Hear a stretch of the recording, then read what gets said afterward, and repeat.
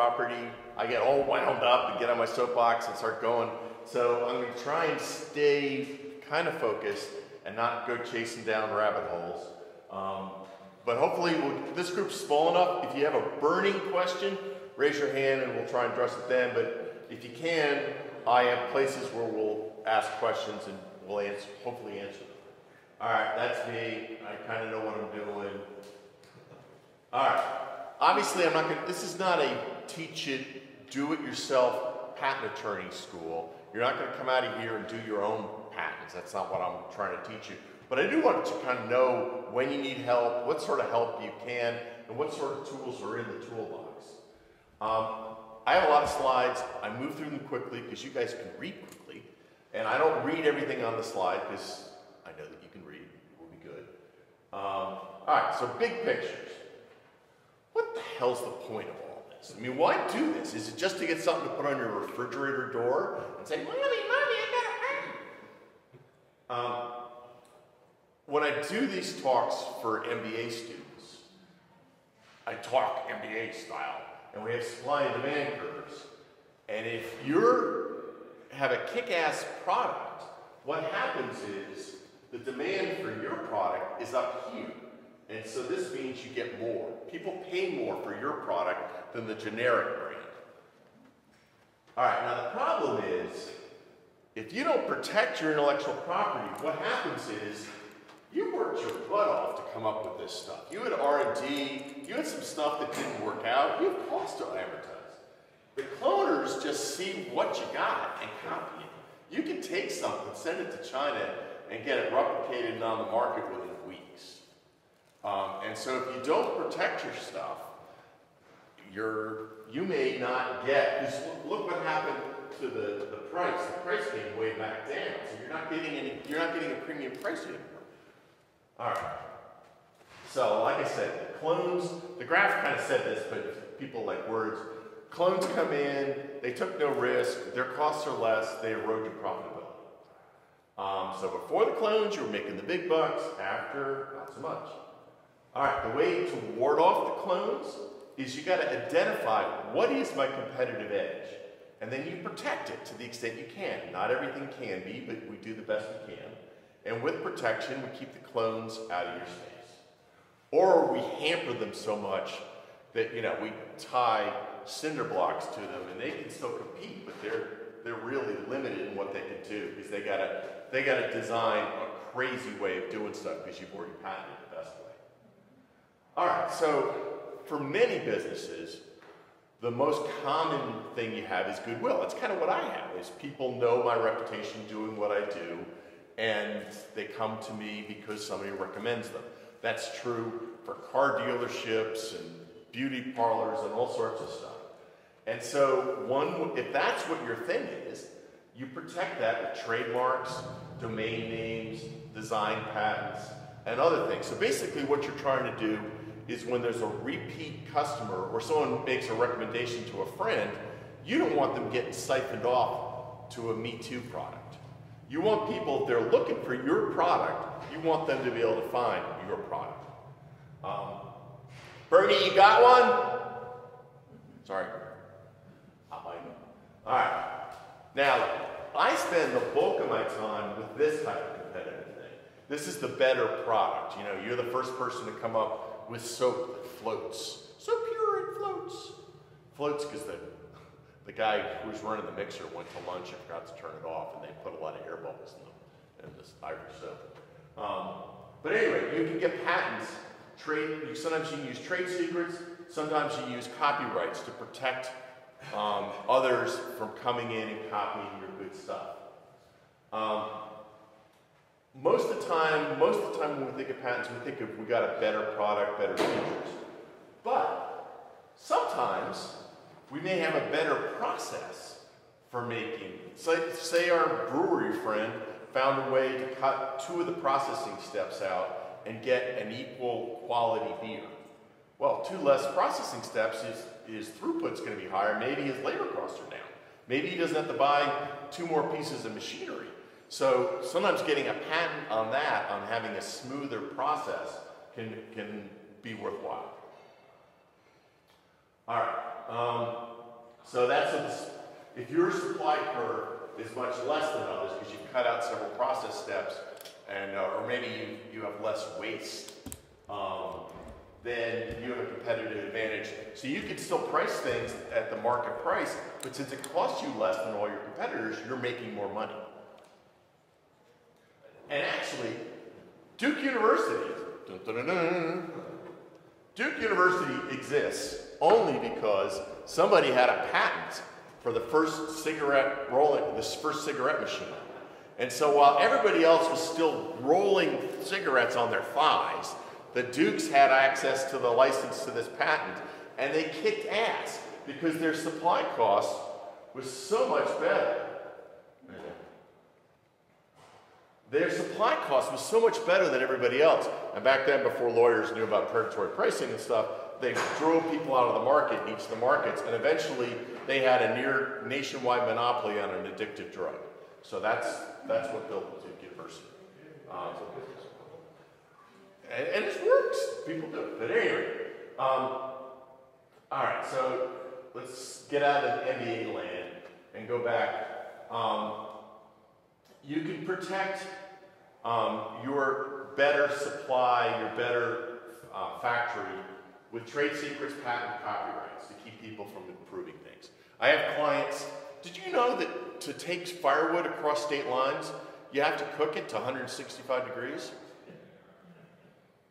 It's a rule. It's a rule because otherwise it's a vector for moving the dreaded emerald borer beetle, which eats the elm trees and stuff. And so you got to cook the firewood before it goes. Well, there's not much price for firewood, even cooked firewood. So having a more efficient process for cooking the firewood made them more money. All right, so it's your job to figure out, geez, this is why I am better than the other people. This is why people should invest in me. This is why customers should come to me. And once you figure that out, then you get the IP attorney and say, can I do something with this? Some things have very hard and fast deadlines, and some things are kind of soft. So that's why it's good to know the general rules on the early side, so you don't come to a patent attorney 6 months after it's too late to do anything. All right, now let's go into specific forms. All right, I love utility patents. These are the things, this is the better light bulb, the process for making the Polaroid picture, and all sorts of other stuff. I could talk for 6 or 7 hours on those, so I'm going to put that at the end so that I don't talk 6 or 7 hours and suck up all the oxygen. But the good thing is, a utility patent, if you have a better way of doing something, you can get protection. It amounts for about 17 years. It's 20 years from the start of the process, but by the time you get done, it amounts to maybe about 17 years of protection. All right, trade secrets. Anytime you think patent, you always say, should I do patent, should I do trade secret? Like the formula for Pepsi-Cola. You can have a trade secret, and as long as you can keep it a secret, you can keep it secret for a long time. Now, if you're Willy Wonka and you trust your Oompa Loompas, then a trade secret's a pretty damn good option. If you live here and now, and you have all these contractors and subcontractors, and your vendors work for 6 different companies, and you're outsourcing stuff back and forth, and you come up with a new microprocessor, but a chip stripper can cut it up and use it under an electron microscope and see every transistor there. There's fewer and fewer things that we can keep as a trade secret now. So it's less and less of an option, but it is an option, especially for murky chemical stuff, like when you're mixing all sorts of stuff together and it's really hard to get a clean output on the back end. And also sometimes intermediate steps, like if you're making a microprocessor and you're doing, you do an acid etch and then you do this and you do that, and by the time the thing leaves, you've added 16 steps since then. That might be something you can do with a trade secret, because it's not going to leave a fingerprint as to what you did. The trade secrets, like I said, are useless if it's easy to reverse engineer it. And if somebody else independently invents this, your trade secret doesn't stop them from doing it. and they can actually patent the idea, and then you're kind of in the worst position. All right, trademark. So we jump to a new topic altogether. Trademark is basically allows people to find you and buy more of your stuff. Right? That's all that is what it is. So when you buy a Coca-Cola, it's going to be from the folks that made Coca-Cola. And that's why when you're at a restaurant and you say, I want a rum and Coke, they say, would you like a rum and Pepsi? Because they're under the gun from Coca-Cola never to sell something and call it a Coke when it's a Pepsi. So for a while, I think the Pepsi folks, their marketing things, they called that a Cuban Libre. So the Pepsi and rum was a Cuban Libre. So anyway, that's a trademark.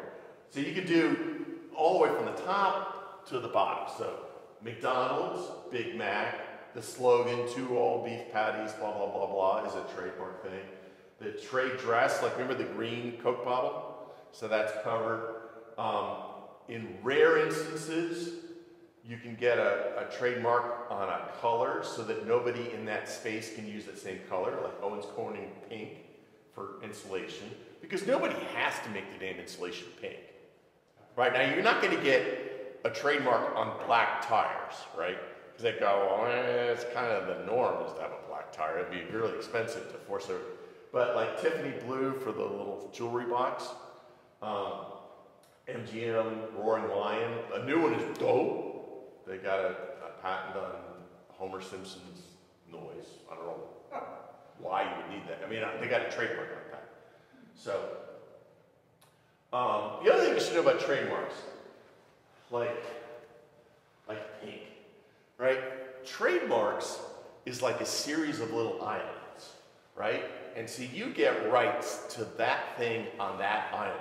So Delta, I have Delta on the island of airlines. He has Delta on the island of faucets. He has Delta on the island of insurance companies. So you can have certain words within their own little space. And so sometimes if you're doing something like you're doing Cadillac, so you're on the island of cars, but if you're selling a lot of hats and you want to prevent people from selling Cadillac logos on hats, you also got to get a trademark on the island of clothing. And so sometimes, and this is why you talk to a trademark attorney, they'll walk you through all this, but sometimes you have like a thing, like say you have a copy machine, and then you might also have training to train people how to fix the copy machine. And so you might need to get a trademark on the island of training. All right, so trademarks, like a lot of things, there's 2 tiers. There's like a state level protection, and North Carolina has some process where you register it with the state. But basically, you just put a TM or an SM, next to whatever word. So if I wanted to say Flynn IP Law, I could put a little SM there. Now, if you want to supersize and upgrade, this R means you have a registered trademark, which meant that you went through the whole ritual. It's R ritual. You went through the ritual with the federal government, and they, pushed back and tried to tweak your definition of scope of work and all that kind of stuff, compared it to other people, and then you get the registered trademark. And so generally, when you get the federal level of protection, it gives you a couple things. One, it gives you protection for the whole country, rather than just in the state of North Carolina. So if you're cutting hair and you want to be really crazy cuts, rather than crazy cuts, hair place or whatever, and you want to trademark on that, and you don't care if somebody has the same name out in California, then a state trademark might be fine. But if you're trying to come up with a new soda, then you're going to want a federal one. And Coke messed up on this. They sought a trademark, but there were superior rights for a local soda in Georgia that they later had to go back in and buy out those rights. Once you get a federal mark, it kind of gets you a lot of places, and it gives you a bigger hammer to hit people with if they mess with you. And a lot of times, and also you get to sue in federal court, which is often better than messing with state courts. So Not everything, if you start looking now that you know that TM is a lower class versus an R, you'll see a lot of products, famous products from big companies are just TMs. They're not necessarily an R. So Kevin, is that basically whoever gets there first with the trademark wins? Or if you've had a business for a long time, let's say, but you didn't trademark it, and somebody trademarked that, take it away? Yeah, they get into litigation and you have to show the prior use and stuff. You can do that, you can show the prior use. So, but then you might be locked to just North Carolina, right? So their use might be everywhere but North Carolina. So, generally, if it's a big deal, then you should trademark it. And the other thing is, if your name is self-documenting, so like, you know, if I said, you know, a guy that writes patents or whatever, I'm not going to get a trademark on that and prevent the rest of the world from saying that they're a guy that writes patents or, you know, whatever. So the more crazy your name is, and the less useful it is saying what you do, then the more power you are. And where do you see that all the time? Pharma. The names of those damn products look like some sort of moon from the Star Wars. An inordinate number of X's and Y's and stuff. I mean, none of those words look like anything, really. And so, but if you get a word that's, you know, not necessary, like Apple is a decent trademark for computer equipment because the word Apple has nothing to do with that. I had a client recently that, you know, they tried to get a trademark for like a filtering needle. I mean, it described what the damn product was. Their product, when you break a glass ampule and then you try and suck the medicine out of it, well, there's glass shards in there. So when you do it right, you should have a little filter that takes the glass shards out. And so this is one of the few times I said, why don't we do this name? I said, let's call it a frog. Because you can shout out, give me a frog, give me a frog. And frog stands for filtered removal of glass. and so I said, you know, you can get a little logo with the frog and, you know, all that stuff. Kind of like the Geico lizard or whatever. I mean, it's easy. People can remember that. It's a short name. And just stay away. Pepe Le Pew's got political overtimes now or whatever. Pepe the Frog. So, but at any rate, so like the word frog is not at all necessary to normally talk about a needle that filters glass shards out. But in this case, it's a nice, pithy little short name. All right.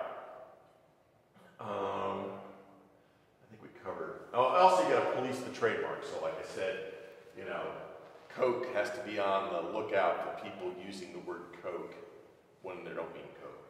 And so you need to be careful. So when done right, a trademark is an adjective. So you buy Kodak film, you buy Minute Maid orange juice. So it's an adjective that describes the particular subset of orange juice that you're buying. Now, if you start calling something a Kleenex instead of a Kleenex brand facial tissue, you know, Coke, same thing. Ping pong ball. Ping pong was initially a brand of table tennis balls. Xerox, you know, they're pretty good at policing their mark. They don't like people talking about that as a noun or a verb. Rollerblades, I think they're going to lose that one because people don't say rollerblade brand inline skates. They say rollerblades. But all right, copyright. Copyright is another one where there's sort of two levels. Basically, as soon as you reduce something to writing, you have a copyright on it. Holden Cawthorne from Catcher in the Rye, his letters were taken and he asserted copyrights and stuff against them. Copyright merely covers the specific way that you express the idea, not the idea itself. So you can have, you know, boy meets girls, families fight, you know, that's Romeo and Juliet, it's also West Side Story. And so West Side Story can't be sued by Romeo and Juliet for having a very similar idea. Copyright, somebody needs to copy it, right? So if somebody independently comes up with the same stuff, then there's no copyright violation. So if you spend a ton of time on training manuals or whatever, and you don't want someone to copy all that stuff, computer software, you come up with 100,000 lines of code, and you don't want someone just blanket copying it.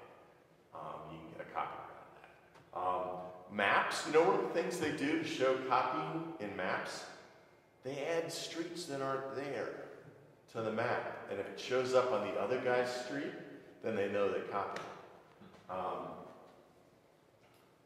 All right, copyright's easy, but you can also upgrade to federal registration. It's relatively simple. You can actually keep stuff secret and send it to the feds.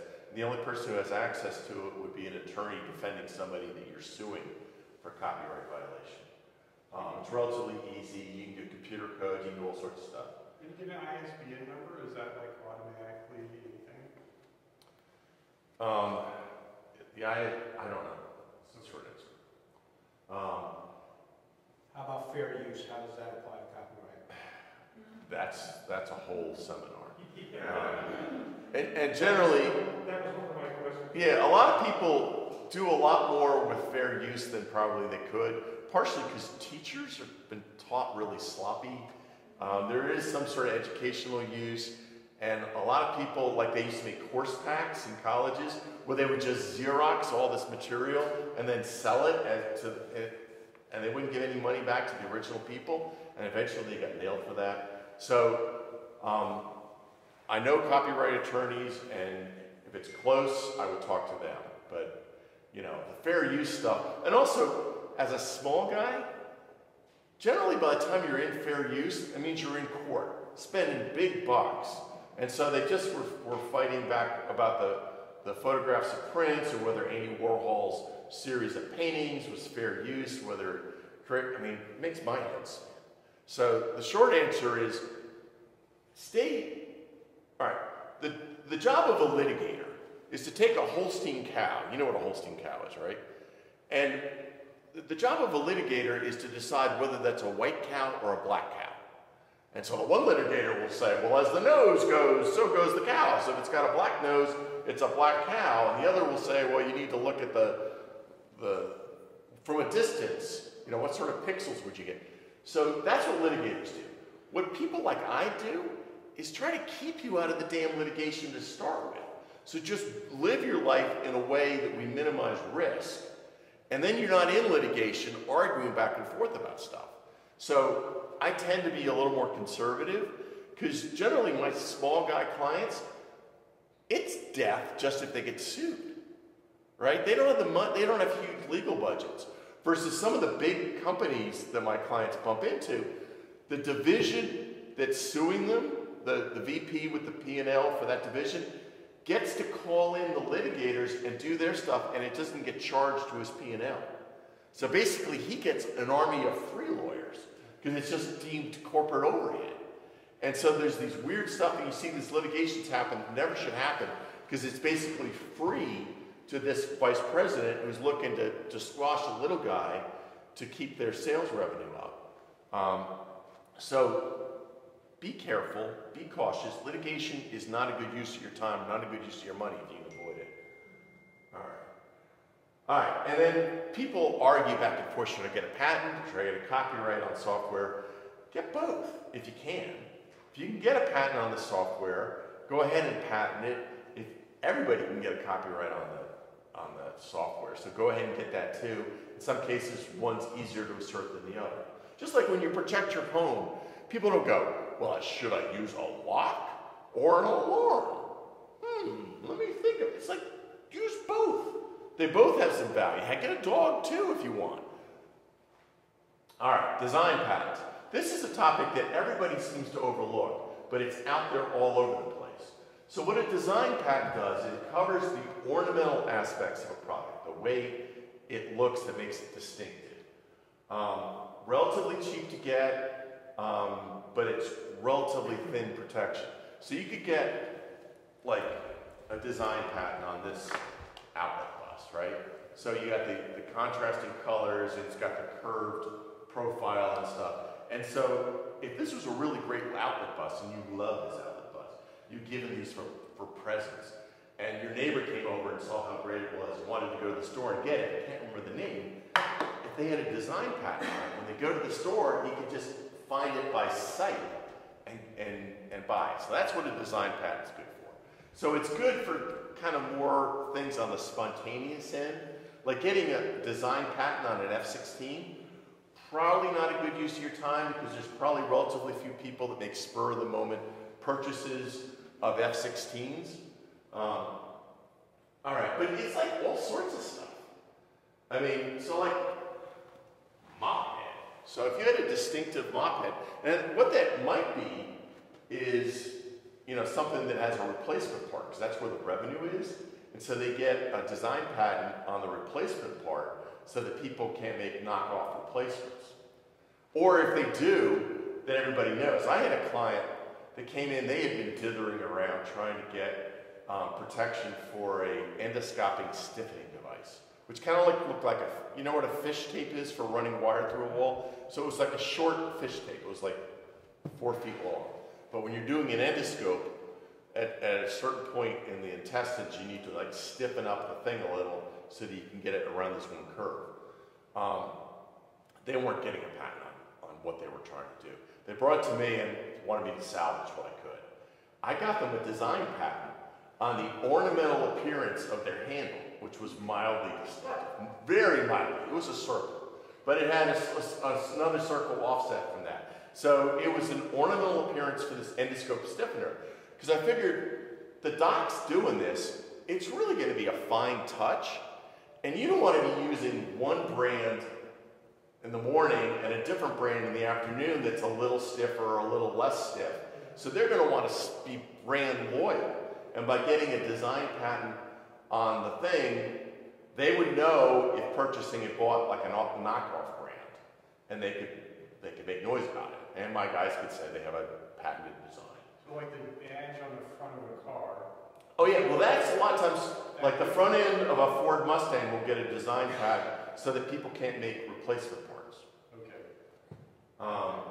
So generally this is not, I mean I get design patents, 99% of the time it's because either I couldn't get a utility patent and they wanted something, or I get a design patent as a secondary thing for replacement parts. But one of the great things about design patents, A, it's easier to get. I get it 95% of the time, maybe more. It's cheaper to get. There's no maintenance fees to keep it alive, and it gives you a great remedy, disgorgement. So what disgorgement is rather than a reasonable royalty, which might be 7% in a certain market, disgorgement means you get to suck all the profits out of the offending party. So all the money they made on this product you get. And in some like medical device space, you know, eventually it's plastic injected stuff that they're selling for hundreds of dollars.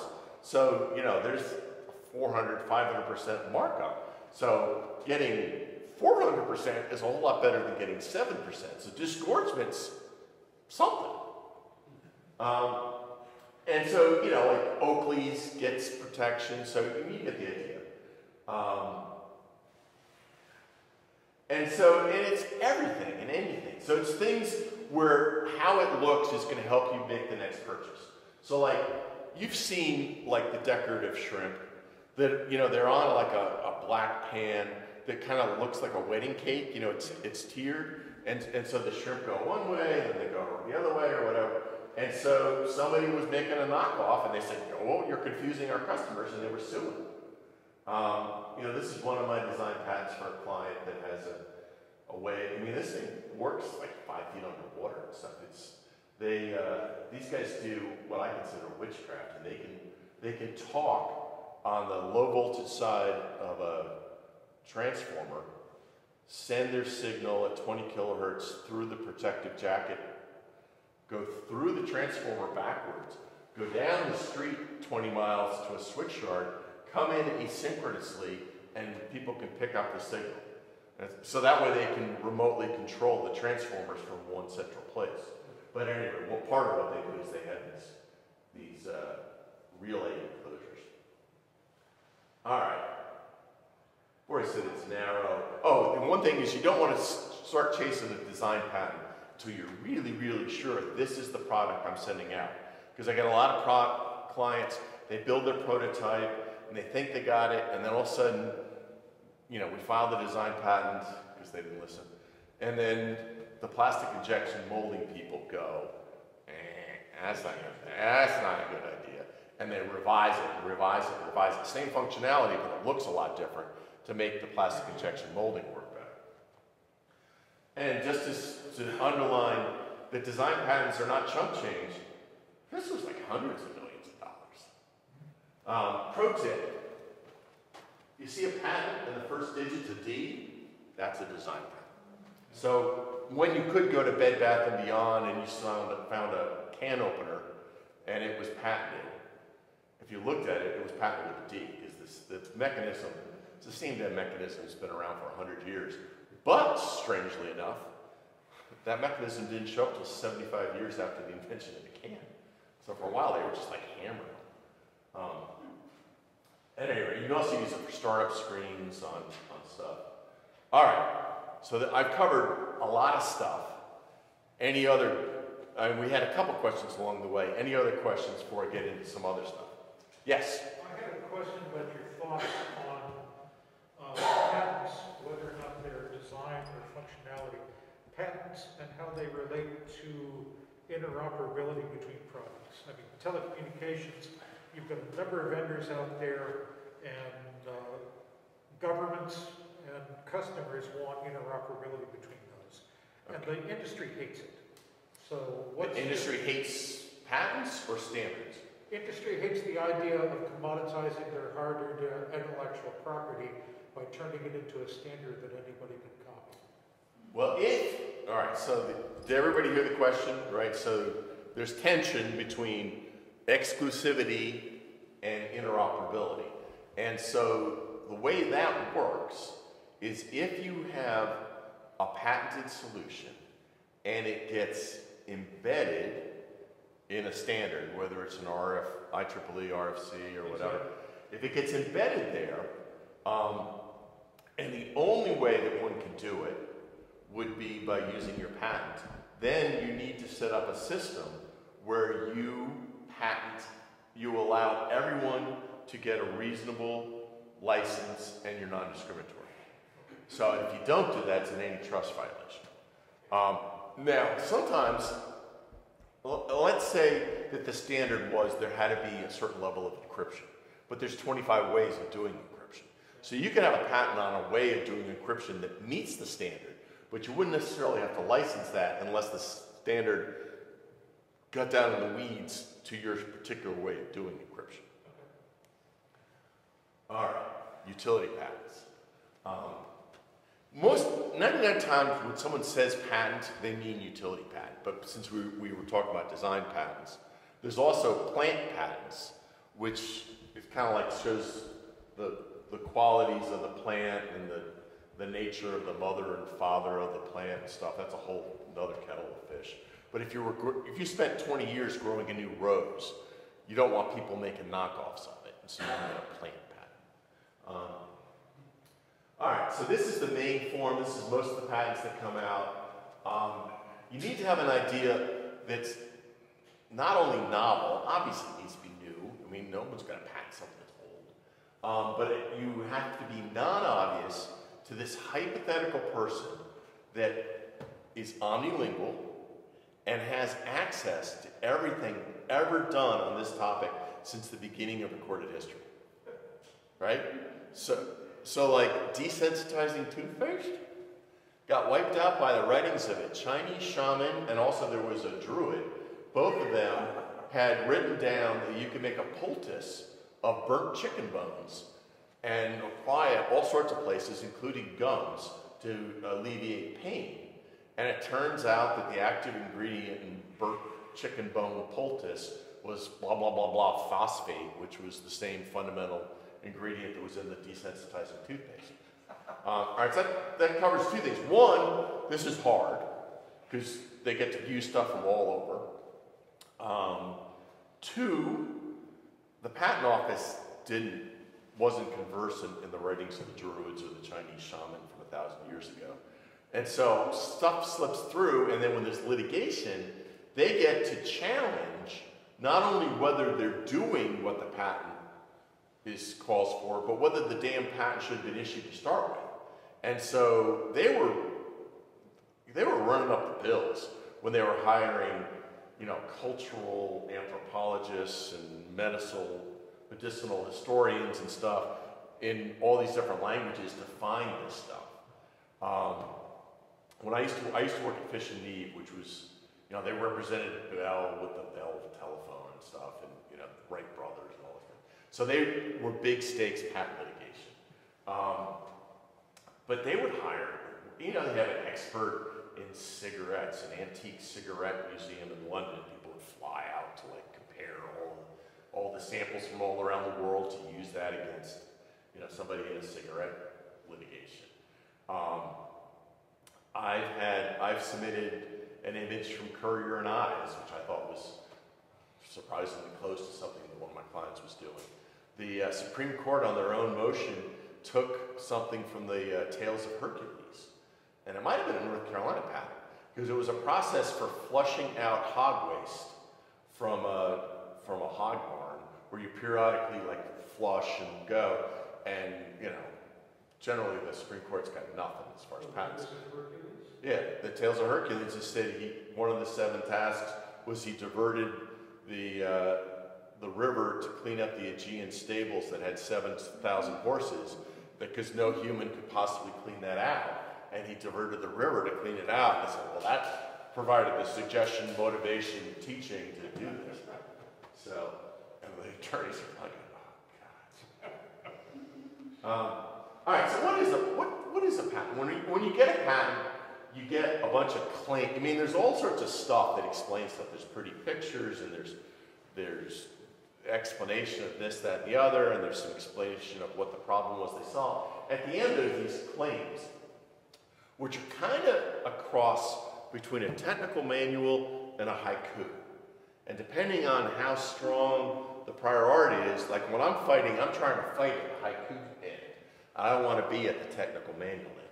So, and the other thing that's weird, by law, it can only have one period. So you have this thing that's like this long, it has paragraphs in it, but only one period. And so you do all this stuff with semicolons. So English teachers everywhere, you know, no reading patents without supervision. All right, so when you get a patent, it's just a toll gate. So what it does is says, you can't do this particular form of encryption without my permission. Now, depending on where your toll gate goes to, it could be, these are all pretty good toll gates. They look pretty, this one's as good as that one. But some are worth more because that path is worth more. People care more about it.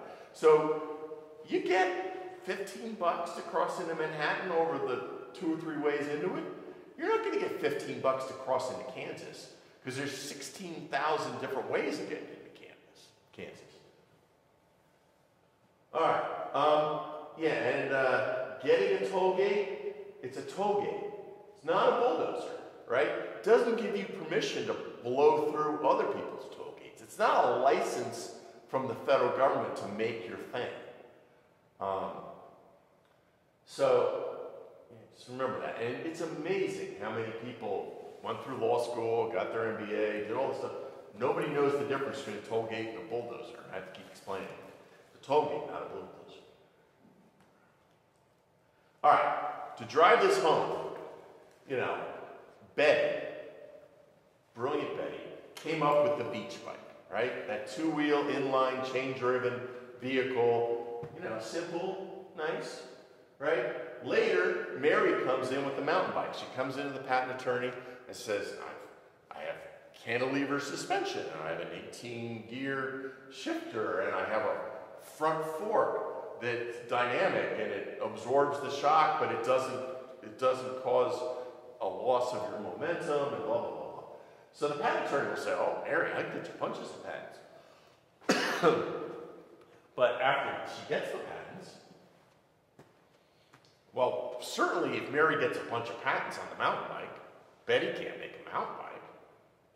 Betty can make her own little simple Betty bicycles, because nothing Mary did could take away from Betty the right to make the beach bike. can Mary make a bicycle? I don't know. It kind of depends on what's in Betty's patent. So if Betty's patent is kind of broad and says 2 wheels, inline chain, steer by rotating a handlebar over a front fork, pedal using your feet, well, that's a mountain bike. Now, fortunately, if the broadest claim in Betty's patent doesn't mention the whole coaster brake thing, then Betty's golden, right? Because Mary's not using coaster brakes, she's using the hand brakes and stuff. She's not using the old style brake like when we were kids, you just pedal backwards and brake. So, depending on what's in Betty's claims, Mary may be out of luck and not be able to make a bike without Betty's position. Because remember, patent's a toll gate, not a bulldozer. How about electric bikes? Well, we'd have to look and see what's in there. We'd have to look. So what you do is you look at Betty's claim, and then you look at every noun, every verb, and every relationship, and see whether it maps onto the other one. So a pure electric one might not be driven by a chain because the motor may be right there at the wheel and may direct drive the wheel, and you might not have it drive, and it may not be, the motive force may not, depending on how you do it, whether it's a hybrid or whatever, you may not actually pedal the electric bike. But if Betty had 4 things to name her patent, and it was this and this and this and that, then Mary would have to have all of them. There's the all elements rule. Okay, so Mary could definitely use 2 of the elements, but not all 4. Right. Right. So just let me know that we were watching in. Yes. So, and a lot of times when I'm doing freedom to operate and design around stuff, all I'm looking is for one thing that we really, really don't have, or we can live without. Okay. And then so that's why, it's a general rule of thumb. The value of a patent claim is inversely proportional to its length. Gotcha.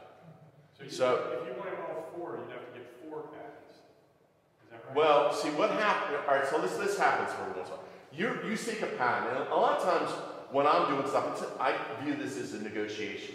So if my broadest claim, I think, probably not going to get it. But then I have special sauce down. So like Mary might have the bit about the cantilever suspension or the front fork as separate dependent claims, which add on to that. And when the examiner came and said, well, claim 1 is too broad because of Betty's patent. But claim 7, if you add 7 and 1, I can allow that. Or if you add 10 and 1, I can allow that because that's a different thing. Or 15 and 1, that combination is also patentable. A rookie who's sloppy would then have a claim that's 1, 7, 10, 15, all glommed together in one thing. Then if people just skip one of the things, but I would get an independent claim that's 1 plus 7, so nobody could have a cantilever suspension. 1 plus, no one can have, a gear shifter. 1 plus, the front fork with the gas cylinder, and you can set it for 2 different modes or whatever it is. So there's some art to this.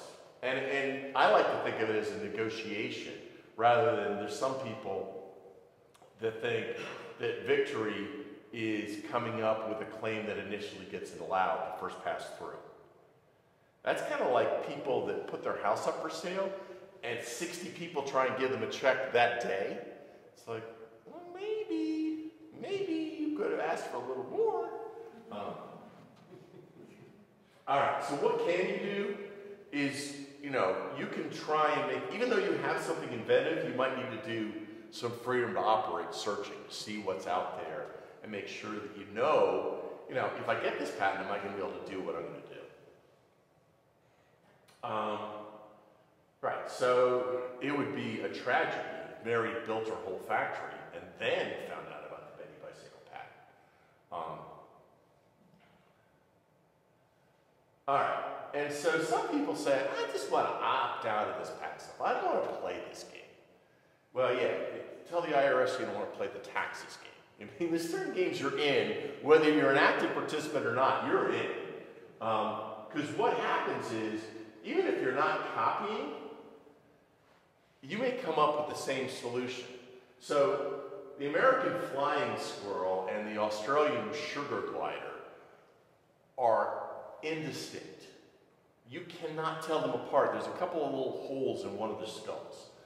But they are about as closely related as Bernie is with the flying squirrel. It's just the same good solution came up in two different places. Happens all the time. Watson and Crick, we think of them as working together. They were working against each other trying to come up with the structure of DNA. So it happens all the time that people are coming up with the same good idea. Once in a while, my inventors get blown out of the water because we find a patent where the same right. When we were in, 10th grade, 11th grade, and we took a physics class, right? And we had a problem and we wrote out an answer. There was a right answer because we had a limited number of tools, and we all came up with the same solution as to how fast the boat would go down the frictionless plane or whatever. In the real world, there's a lot more variation, so it happens less often, but often two people get the same right answer. And they're not copying. If they do copy, then we hammer them. We get a special hammer for that. Because otherwise, with game theory, you'd say, what the hell, I'll copy. They sue me, I'll pay a reasonable royalty. And maybe they won't sue. So in game theory, you would say, I should always infringe. Well, the way you fight that is you say that if they knew of the patent and they said, the hell with that, I'm going to do it anyways, we can triple the damages. All right, now is Mary's patent worthless? No, in many ways not. First of all, since Betty's patent happened a number of years earlier, eventually Betty's patent will expire and Mary will have free reign. And then she could also challenge, just like I said before, with the druids and the shaman and stuff, she could look for prior art and try and kill Betty's patent. And she could say, well, the main thing when Betty's patent was a chain-driven, wheel, there was this high unicycle, they have a chain-driven wheel, so there's a chain here between his pedals and the bike. I'm going to try and invalidate her patent and be done with it. And then the other thing, and this happens all the time, people like Mark over there do deals, back rooms, and they solve problems like this. They cross-license. So Betty and Mary get together with their attorneys, they license each other. Now they have a patent portfolio for mountain bikes. Betty gets to make the expensive high-dollar mountain bikes. Mary gets to make mountain bikes. But Cindy the cloner now needs to deal with both sets of patents because now there's a unified firm. And that happens all the time.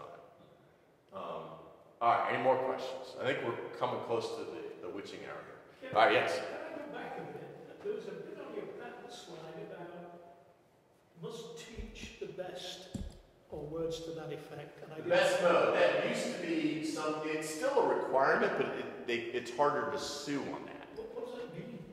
All right, so if I come up,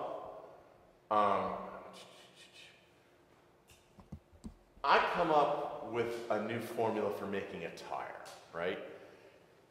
And I get a patent on the general idea. But I know that generally for best durability, I need to have the ratio of this to that rather than being, anywhere from 1 to 100, the ratio. If I know that the ratio really needs to be in the range of 40 to 42 in order to really make it work, and that's in my claims, then I need to share that. So you can't have a patent and a trade secret on the same thing you patented. Now that doesn't mean, and frequently what happens is you file a patent, you're still working on stuff. A couple years later, you figure out that the optimal range is, should be a ratio of 40 to 42 rather than, some broad range. You don't have to go and rewrite, you can't go back and rewrite the patent.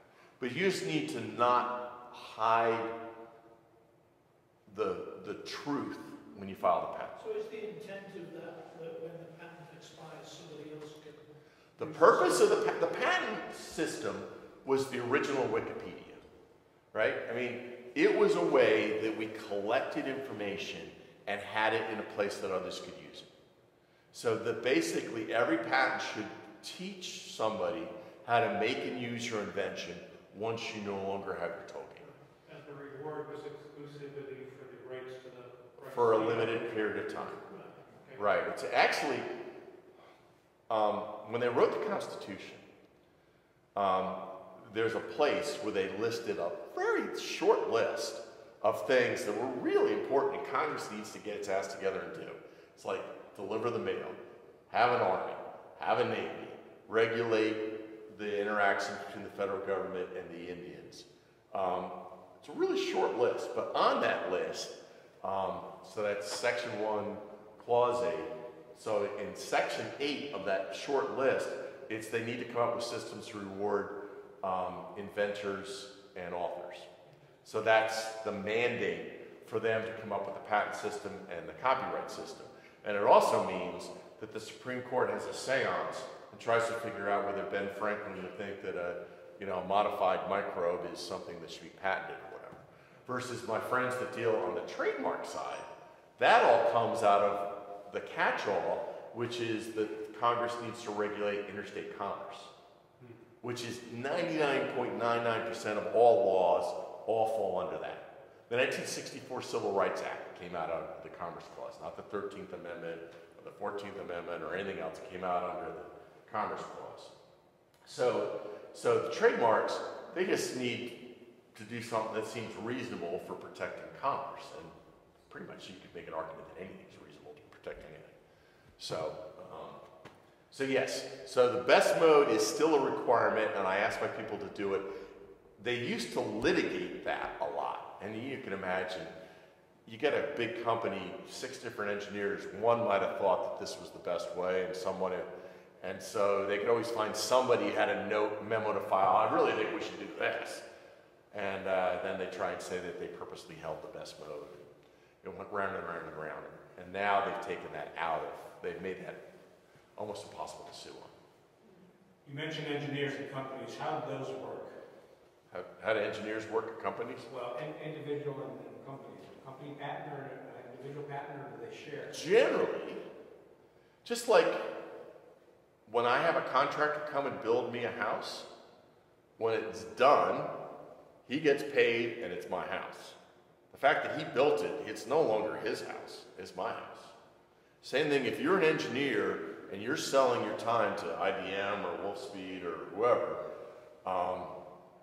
they own your stuff within a reasonable scope. Now, it gets funky when they start trying to say that your invention of a better way to throw lawn darts that you did totally on your own time is yours. And there's a North Carolina statute that specifically protects inventors that are doing stuff that have nothing to do with their employer's work. But how about if I take my builder's design and then build another house to sell to somebody else? Well, it depends if you copyright it and stuff. That's a whole separate issue. But so yeah, it happens, and I deal with this all the time because like my clients will subcontract out. They'll like use Galin, which is a medical design shop that's here. So like my heroes that were making the needle with the filter, they were using Galin. Well, there's engineers working at Galin. They assign up into Galin, and since my client's paying Galin, then I assign over to my client, and then we record the ownership. I mean, you do it all the time. So it's just a question of expectations, and you need to be careful if you're doing loosey-goosey. Contractors are hiring subcontractors or hiring subcontractors, and then are doing something with somebody overseas, and there's no real duty to assign stuff. It can be a mess. Just like if you get a website built, you need to make sure that you understand who owns the website, who owns the code, who owns the copyright on the images and stuff. Because if you're loosey-goosey, it can be a mess. Is work for hire restricted in North Carolina? Work for hire is a copyright issue. And so I don't know the full limits of it. The problem is if you're not really careful, and sometimes people will have it in they're within the law, there's frequently a default value, and then almost all default values can be overridden by what's in your contract. And so what ends up happening is there's often battle of the forms. There's a purchase order, then there's an acceptance order, and then it's like, well, whose set of stuff counts? And that's contract law, and we're not going to go there today. But so generally, you got to look at these things and look for trouble, and then have your attorneys figure out. And then it's better to find a potential problem, run it to the ground, resolve it before you do it, rather than spend all sorts of money and then go, oh my God, now what do we do? So, because there are a lot of badly written agreements out there, and it just causes havoc when people later try to figure out. I looked once, there was an agreement that they owed royalties for as long as they were building Learjets. 100 years later, are they still owing royalties? Is it still a Learjet? I mean, is it a Learjet? Because you call it a Learjet if they change the name? I mean, so there's a lot of badly written agreements out there. And then when you write them with some level of precision, it ends up being more like a computer program, because you sort of have your exceptions and how you save things and stuff, and you kind of go through all the possible things that might happen. All right. I'm thinking of the Disney clause with the last surviving descendant of Charles III. Yeah, that's old school, and that's a way. There's a rule against perpetuities in law. Yeah. And so that's a way of having a really long agreement. But that's a whole separate issue there. So, any other things that you were hoping to hear tonight that I didn't touch on? It might not be related. I have a personal interest. My son does internet videos and gets caught up with algorithms reviewing his videos and trapping him for DCMA violations when he's commenting on a film and taking a clip from that film and then doing Yes, that's more of the fair use category, and there's a lot of stupid stuff that's going on because a lot of it's been delegated to computers. My wife was, during the Zoom period, my wife was making videos for the church where she was working in Durham, and these people were trying to assert copyrights, but she had licenses to the music, and so at any rate, so there is stupid out there, and unfortunately, sometimes they know it can just be a nuisance, and you'll pay them some money. So, and another thing that's sort of a recent thing is now one of the most important places to adjudicate IP rights is Amazon. Because if someone's making an infringing good, you don't have to go to federal court. You go to Amazon. You show them your patent, they review it, and they take down all the products. All the links go away. And so you do this strategically, and you got a offending product, and then you take everything down from Father's Day, and they can't redesign anything. They're stuck with product they can't sell or whatever. So that's a place, again, where design patents, if you're worried people are going to make a clone off your stuff, you don't need to go no stinking federal court. You go to Amazon, show them your design patent, and so this is their product. It doesn't even matter whether it looks exactly like your product. It just needs to look reasonably close to the design patent. And they'll take the URLs. That kind of plays into the question I was trying to form in my head about, what keeps companies in China from taking an idea and just, running it through the factory and selling a cheaper copy.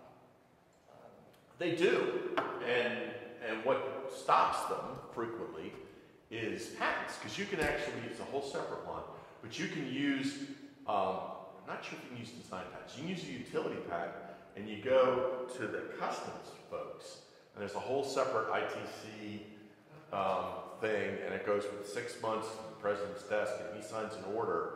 All imported goods that are infringing this patent get seized by customs and destroyed. Just coming into the United States, or Well, yeah. So if it's coming in, if it's already here, then you wouldn't use that road. You'd have to sue them, or you'd call Amazon or do something else. So they were selling it to... Oh no. Oh, that's another great question. Let me answer a bigger question. So when you get a U.S. patent, that applies to things that are made used, or sold in the United States.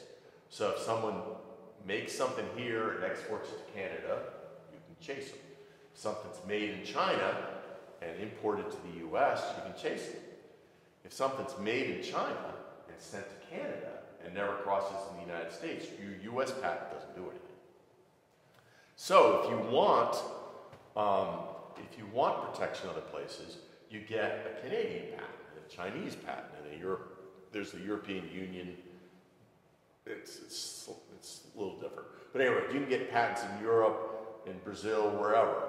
Now the problem is, it's impractical to get a patent everywhere. So you generally do it where you're going to have significant amount of sales, or a place that's a manufacturing hub. Like if you were doing a semiconductor patent, getting protection in Taiwan is a smart idea. And for certain things like Israel is kind of the tech center for the Mideast. Sometimes you get a patent in Israel, even though, and that'll sort of squash a lot of sales around Israel. All right, so I went back and addressed the bigger question. Do you have any residual question left? I just want to learn, but is there anything like you were talking about Betty and Yeah. is there anything as Betty's patent starts to expire that couldn't stop a Mary from just adding a slight variation to it to then pick up where it is? And like with pharmaceutical companies, I think they sometimes something that's expiring and they go, well, now it'll be in a different pill shape or something. All right, well, let's go back to what normal people would do, and then we'll talk about pharma in a second. So, when Betty's patent expires, as I said, the patent system was kind of the original Wikipedia. So now Betty's patent and Betty's product teaches us all how to make it. So it's like, when there's lots of things have gone generic, right? So you don't have to add a twist. Once Betty's patent's expired, you can make a damn identical thing to Betty's. And that's fine. That's what we want to happen. But if Betty is now she's been making mountain bikes also under this broader patent. Sure. And now Mary's come along and says, now I'm going to add this other thing. It's going to be mountain bikes also. Can now Mary go back and go after Betty for To squeeze Betty out? Well, yeah, I mean, I think we're getting twisted in the hypothetical. If Mary and Betty had cross-licensed each other, then, you would do whatever the scope of the license was. So if the license said that she had access to the 4 original Mary patents, then she's golden. If she said she's only had access to it up until the point that the Betty patent expires, then that's the rule too. I mean, with a license, you can kind of make up whatever rules you want, and then you got to live by it. And then people make incremental improvements to stuff all the time. I mean, the company I worked for, represented Bell with the Bell patent, which was all screwed up, but they fixed it for me. But people are still filing improvements on the telephone every week. So people are still making incremental improvements on stuff. Most things are incremental improvements. I mean, it's rare. I mean, one of the special powers of patent attorneys is we give things names. So if something's never existed before, a lot of times we'll give it a name. And the client will say, well, I already have a name. I'm going to trademark that. I go, oh, wait, are you paying attention to the slides? I don't want to use your trademark as a noun. That'll make it generic. A trademark is an adjective. So I need to come up with a noun. And so I need to, and frequently, not only am I naming the thing, but I'm naming like the little pieces that jut out, and the indentation and the through holes and all this stuff. Because, my thing, like this, by the time I was done describing it, might have 100 nouns. Easy. To describe with detail how this thing goes together and how it works. So sometimes you get down to a point where it's like, I don't know what the name of that is, so I have to make up names. Now, you're not supposed to use the word widget. There's a rule against that. And if you try and patent a perpetual motion machine, you're supposed to submit a working example. Yes? What about copyright? If I write a book and publish it in the United States, and somebody in England publish the Copyright's also a function. There's almost nothing that's international. And in fact, one of my pet peeves, poked me. Occasionally you'll run into someone who goes, I got an international patent. It's like, no, you don't have an international patent. I mean, just like there's the front end now for your kids and grandkids that apply to college. There's like the front end, and so you fill that out, and then you can kind of shoot that to 100 different colleges rather than typing the same stuff out 100 different times. There's the same thing on the patent system. It's called a Paris Cooperation Treaty patent. And so it's a patent application that's the front end for like 156 systems, including the US.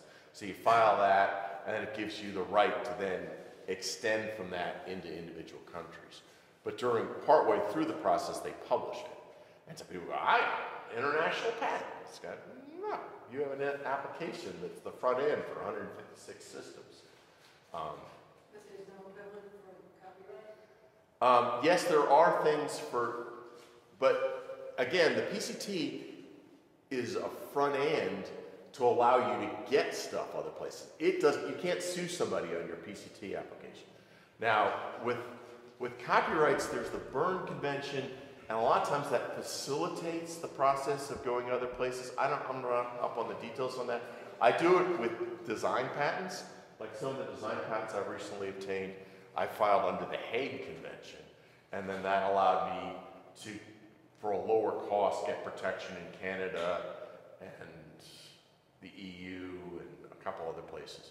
But some places aren't participants in the treaty. And so like I had to do Taiwan separately because Taiwan's not in a lot of the international treaties because people get upset. Is it China? Is it not China? So a lot of times you have bilateral agreements with Taiwan rather than international agreements with Taiwan. Yes? Your thoughts on the one-click patent for online shopping? Yeah, see, people a lot of times say that when you actually go and look at what's in it, first of all, the lay press doesn't do a good job with law to start with, and they generally do a worse job with patent law. So, people have been making noise about that for a long time. Chances are if you actually read it and saw the number of nouns and verbs that were required, you wouldn't think it was this big a travesty. Like for a while, there was stuff, I think when Amazon was first starting out, which allowed you to kind of you placed an order, let's say one of the local McIntyre's bookstore wanted to have their order fulfillment done by Amazon, right? So you went to the McIntyre bookstore website, you clicked on a URL. Well, then that URL had fields in it, so it said the name, the ISBN number for the book, and then it also said that this sale was made by McIntyre bookstore. So it went into the Amazon distribution network, they fulfilled the order, sent it out, but they knew to give a percentage of the sales back to the original seller. So it was a slick solution that allowed, basically once you set up the URLs, it was on autopilot, you knew who was getting credit for the sale. So that's the kind of stuff where you can get a patent for something, and people who don't know any better might say, oh, they're patenting e-commerce. It's like, no, they're patenting this specific solution that allows a royalty to flow in this circumstance. And if you don't want to do it that way, do it some other way. So they weren't patenting the one-click solution, they were patenting what was under the hood? Generally. Yeah, almost never do you get, do you get like the idea, like the big idea. Okay. And I'd have to go back and look at it, but a lot of times people say stuff and you go, they don't. Just like people say they have an international patent. Or they say, I got myself a provisional patent. Well, there is no provisional patent. There's a provisional patent application, which is a rough draft of a real patent application that it gives you a year to decide whether you want to polish it. That's all it is. People think that provisional patent application is magical. And worse yet, people think that it's a placeholder, that basically I could just put down the title of my invention as a provisional and fill it in later. That's worthless. Totally worthless. So what's the length of protection on all those items you mentioned? They vary. Copyrights, people used to joke that copyright will continue to get amended so that Mickey Mouse is never in the public domain. Like, I think Winnie the Pooh's finally in the public domain. A lot of the stuff, it goes a long, for copyright, it's a long time. It used to be like the author's life or whatever. It was a long, long time. Trademark, as long as you're using the mark. So it could be forever. Trade secret, as long as you can keep it a secret and anybody cares. There was recent litigation about trade secret on the all-important how you make nooks and crannies at Thomas English Muffins. Their process created bubbles late in the baking process, so that it created those big voids, those big craters when you cut it open, and it did a better job sucking up a lot of butter. And the guy left that company to go to another English muffin company, and they were suing to make sure he didn't reveal the trade secret of how they made the nooks and crannies. So patents, the actual definition of the length of the patent takes about this long, but a short definition is it's 20 years after you started the process, the rights end. Now it usually takes you about 3 years to get the patent, so that usually gives you about 17 years of toll gate, but there's all sorts of complications to that. And a design patent is 15 years from the time it issues, not from the time when you first started. 50? 1.5. Yeah, it's relatively short. And other systems have other kind of variants. They have like a petite patent, which it's more like a utility patent, but they don't really examine it, and you have less power, and it's easier to defeat. And then there's other things that are like design patents in some other systems. There's like some models. But anyway, for now, if you go home and don't need a plant patent unless I came up with a new form of rose or something.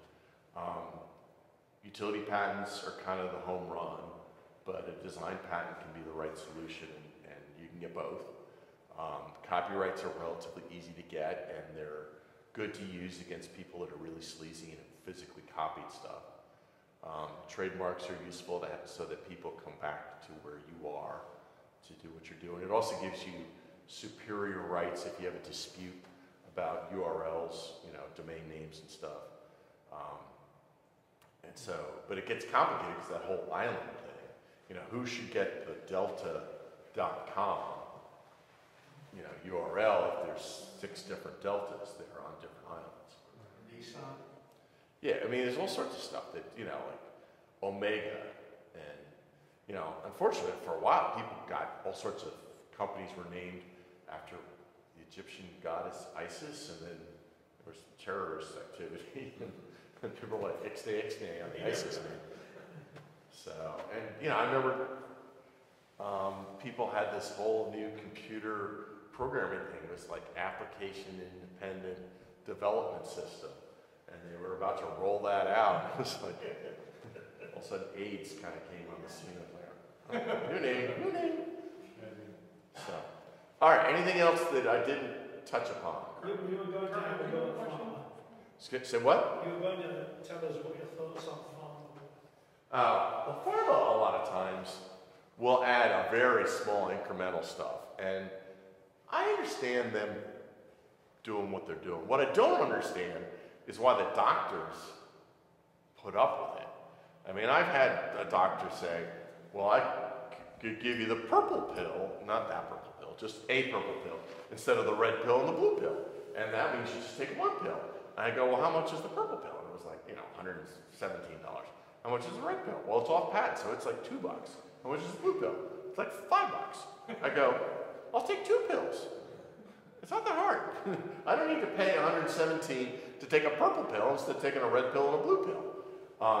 So I don't understand why the doctors, partially because of our insurance system, a lot of people are isolated from the costs and it's over here or whatever. So I don't know why they put up with some of this, because a lot of the improvements are not really that much of an improvement. Advertising. Yeah, that's part of it, but I'm cheap. I'll do cheap if cheap makes sense, right? As if I get the same. This is the only country in the world that allows pharmaceutical advertising. Yeah. We're also, speaking of that, we're also the only country, one of the few countries in the world that allow me to get a patent for a doctor for a surgical method. Most countries expressly prohibit that. But there's a twist. In the United States, I cannot sue a doctor or a hospital for violating the surgical method patent. And then you might think, what in the hell was the point of doing it? So I can sue Medtronics and Stryker and all those people because they sell kits for those things. So for most surgeries now, you buy a kit to do whatever it is. And so like there's this guy, he was a surgeon, I think. Mickelson was his last name. His first name escapes me. But he was like the first guy to really think about minimally invasive surgery, where you're going in through, you know, a series of straws, and he patented the whole waterfront, right? He got patents on everything in all the countries, right? So eventually, everybody caught up. They all had the same bright idea, and they eventually got there, and they all wanted to go in and do keyhole surgery and laparoscopic surgery and all that stuff. He had patents on all that stuff. Eventually, he sold out his patent portfolio to Medtronics after suing the hell out of him for a while. He assigned that stuff over for close to $1 billion. And I tried to design around some of this stuff, because a lot of it was, you put in like a really thin pipe, and then you put a thicker pipe around it, and then you put a thicker pipe around that. So gradually, you have a bigger and bigger hole, but each step was small, kind of like the boiling of the frog. And then you have a big enough hole that you have a tube you can stick something through, and then you can, you know, clip off the appendix and pull it back or whatever you're doing. So at any rate, so yeah, I get method patents on innovative ways of doing like spinal surgery, to go in through the psoas muscle so that you can split that open. It's really tough, because the psoas muscle has to be really, really strong. Because like, if you think about a teeter-totter, if I got 40 pounds out here, I got a quarter inch of space back here, and it's got to have enough stuff to offset this times all this distance. So the muscles around your spine are just ungodly strong. But sometimes you need to get in there to do work on the spine, and you got to spread that apart, so, you know, rip it open, but you don't want to hit the nerves. So at any rate, so some of my guys came up with innovative ways of doing that. And a lot of their pieces, when you look at the pieces, they're not that exciting, but it was the sequence of steps of using those pieces to kind of pry it open. Okay, I think Carmen raised her hand a couple times. I'm sorry. In one of your slides, you had said the patent is expensive. What's the general price range or minimum? All right, so if we're talking utility patent, right?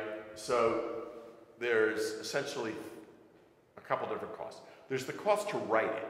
And if you're talking to people that aren't as forthcoming as I am, they kind of just focus on that and the cost of writing it and filing it.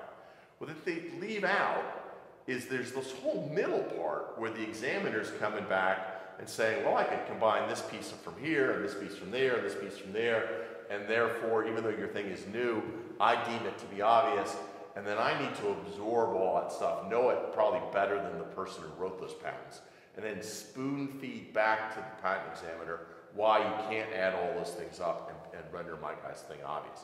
Well, that frequently takes, 10 hours of my time to read all that stuff and do all that stuff, spoon feed back a 30-page document.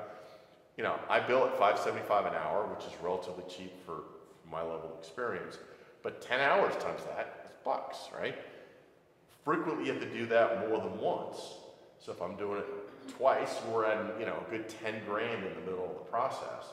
So suddenly, even if we got the patent application written for 7 or 8, and it can be much more than that if it's a complicated medical device with multiple embodiments, suddenly we're looking north of 15 if things go reasonably well, and it could drift above that. Because at the tail end, I have to explain to you how to mark your products so you don't forfeit damages, and there's other stuff that goes on. And in between, we also gather up all the information that you have that the examiner could use to deny you a patent. That's part of one of our jobs, is to hand over the stuff that would help them say no. Just like you tell the IRS when you run a lot of money off the market playing poker, because that's income. And if you want $1,000 off a hand, you need to report that as income, and the IRS wouldn't have known about it unless you told them. So you have to tell the IRS about the income, and I got to tell the IRS about, you know, your PhD thesis, which was on point, but the examiner probably doesn't know about, and is halfway to what your invention is here, and the examiner gets to use that as a building pad to try and deny your patent. I'm hearing upwards of 50K. No, I mean, it's a lot. I mean, like I just finished a patent. I was going to have dinner with the client, and when it was on the low end, it was a relatively simple device. And I looked at my total costs, and we had some office actions and stuff, and bumping around with the examiner, but it still ended up, it was about 14K. But I have others where we fought hard with the examiner, and we had like interviews with the examiner, and where there was all sorts of stuff where the clock was running, and it could easily get, you know, 22K or whatever. So it varies depending on the number of embodiments, how hard the examiner fights. Like sometimes there's literally 200, 300 nouns that I got to discuss. Other times there's 6 nouns.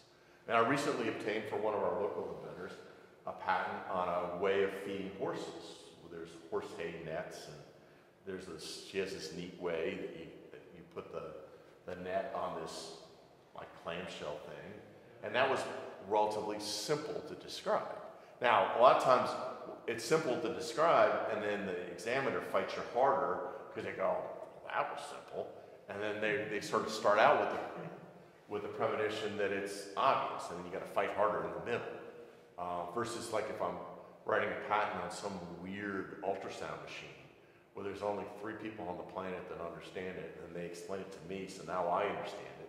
That was a heavy lift to get me up to doing that, even though I have a degree in biomedical engineering.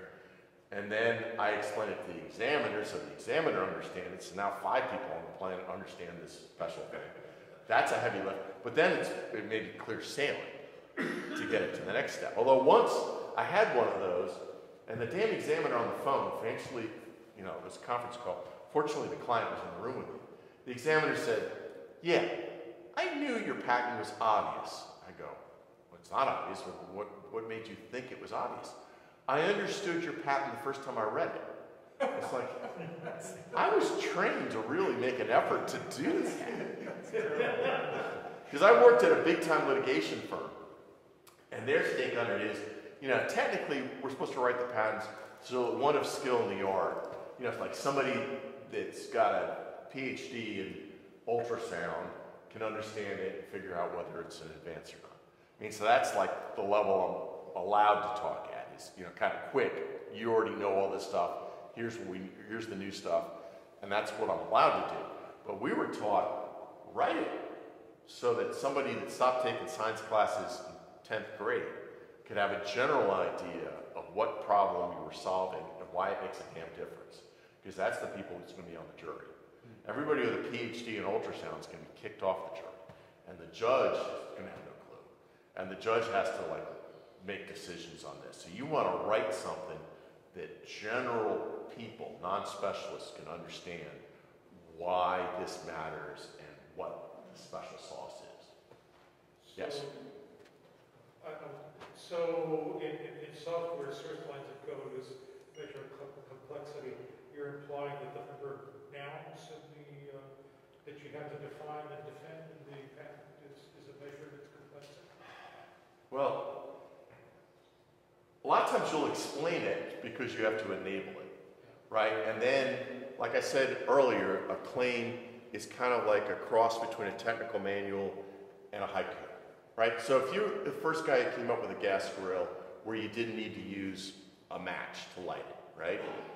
So the patent office would like you to take the assembly manual, take all the periods out, and make that whole thing a claim. You know, so you'd have every damn lock washer and every piece in it, right?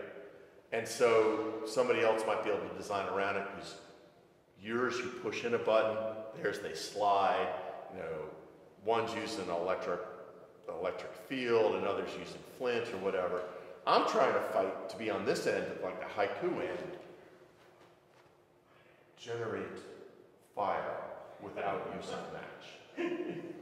right? So I don't care whether you're pushing a button or sliding a slide or a foot pump or what, you know. That's, I don't always get there. I've gotten pretty close to that on a couple things. I don't normally get there, but that's where I'm trying to go to make it really hard to design around it. And I get a better chance of doing that if I have multiple embodiments. If I showed 3 or 4 different ways of doing it, then I'm more likely to get one of those big umbrella claims. But the patent office is going to be trying to force me over here and over specialize over. And in my line of work, we disparagingly call that a picture claim because it's got so damn much detail in it that the only thing that's going to infringe it is a clone that looks just like the picture. And that's not a good day's work.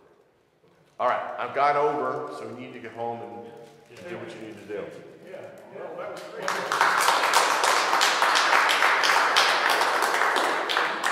Exactly what I was hoping it would be, so. Yeah, excellent, thank you. All right, everybody